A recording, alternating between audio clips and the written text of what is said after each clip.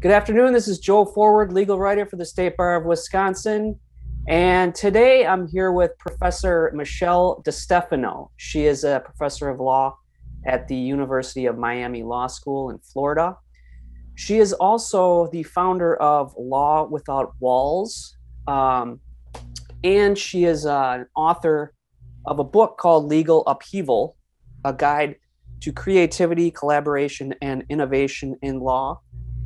And she will be a featured speaker at the upcoming State Bar of Wisconsin annual meeting and conference. That's June 10 and 11. And that conference is virtual this year. And Professor DeStefano will be a featured speaker. Professor, how are you? Thanks for joining us. How's it going? How are you doing? I'm doing great, Joe, and I'm really thrilled to be a part of this programming.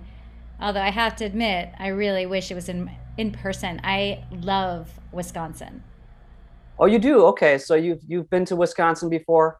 many times. So when I lived in Chicago, I spent a lot of time in Wisconsin hiking and mountain biking. And as well, even before that, I had a boyfriend in college who lived in Green Bay. So I've been to many Packers games and really got to know Wisconsin well. Oh, that's great. Well, we'll have to have you back when we can be in person again. Um, so Professor, so just can you tell us a little bit about Law Without Walls, how that started, and what that involves with your work?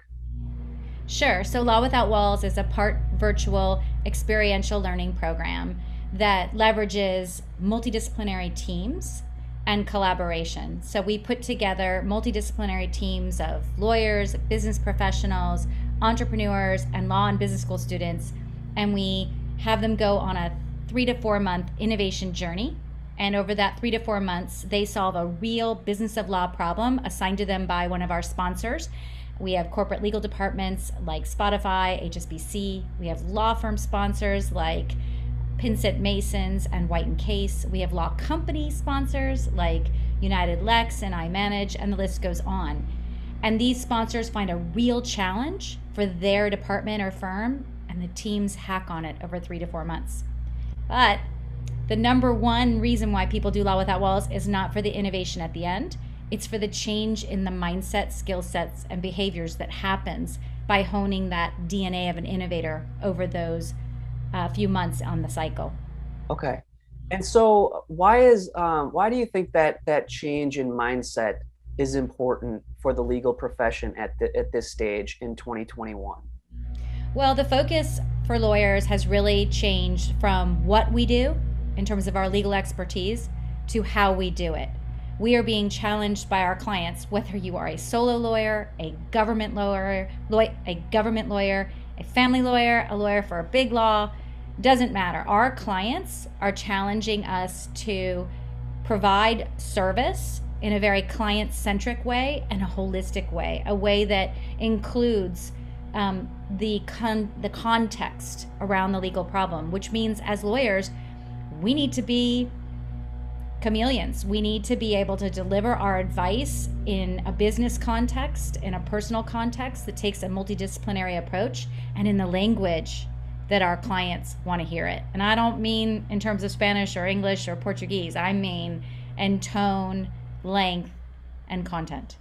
Yeah, yeah. And do you think that's true for solo and small firm practitioners too? I know in Wisconsin we have a large majority of our attorneys here are solo and small firm practitioners. What kinds of things can they learn from you about these types of skills? I think it's even more important for solo lawyers and small lawyers because, first of all, if you're a solo lawyer, you're doing everything. You're running a business, you're running a legal practice, and your clients come to you with problems that, although, yes, they ask you to be their lawyer, the reality is today there is no such thing as a solely legal problem. If you're a solo family attorney, the problems that your client brings you involve their family and involve a lot more than just whatever legal aspect they're asking of you. Same with if you're working with a small business. A small business has a lot of things to consider in addition to the legal problems, the public relations, the regulations, the ethics. There's a lot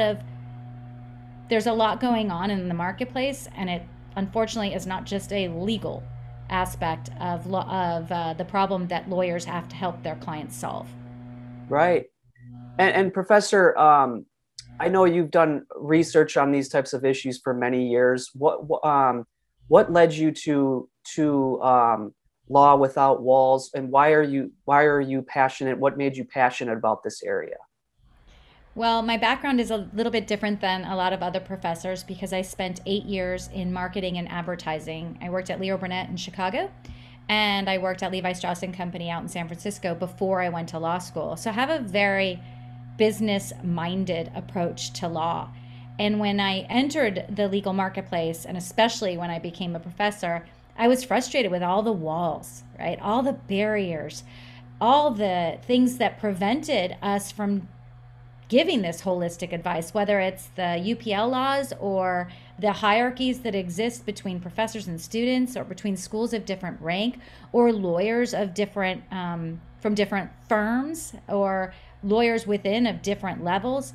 And I believe and had been trained in a multidisciplinary approach and the power and importance of diversity. And all these walls were preventing that. And Law Without Walls, Law Without Walls is exactly that, designed to break down those walls in every way possible. And in fact, we are, I think, the most diverse culturally, generation wise, language wise, community, I think, in the law marketplace. Michele DeStefano, she's a professor of law at the University of Miami. She's the founder of Law Without Walls. We're going to see her June 10th and 11th at the annual meeting and conference. It's a virtual event this year. Professor, thanks so much for joining us, and we'll see you in June. Won't miss it. Can't wait. Thanks, Joe.